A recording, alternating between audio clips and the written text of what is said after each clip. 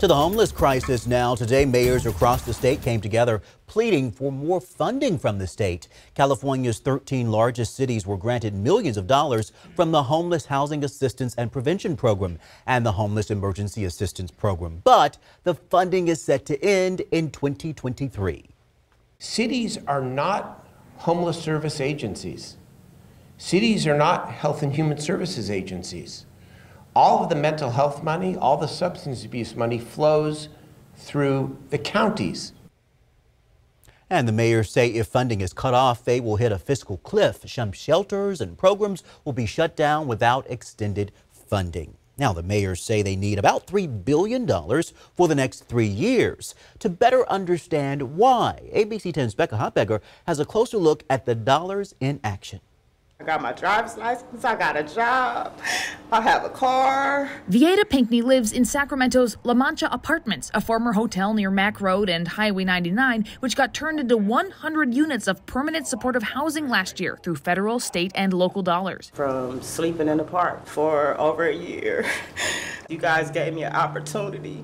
When I was losing hope, I didn't have hope in myself. A $2 million grant from the state's Homeless Housing Assistance and Prevention, or HAP, program is being used to help La Mancha operate for the next 10 years by funding the difference between what tenants pay in rent and the cost of the supportive services that help residents like Pinckney. Take care. Okay. But if we want to continue, because we have exhausted all of the resources that were allocated to Sacramento for Home Key, and so in the next round when we apply, we need this HAP money to do those future projects. We can't without it. The HAP grant program currently helps fund other housing programs within the city of Sacramento, including shelter for women, young adults, LGBTQ youth, and more. Well, I would like to think that the money that's being requested will flow to these kinds of programs and not just tents in a parking lot. Bob Erlenbush is executive director of the Sacramento Regional Coalition to End Homelessness. He wants to see the state extend the HAP funding, but he notes that voters in the city of Sacramento will face a ballot initiative in November that,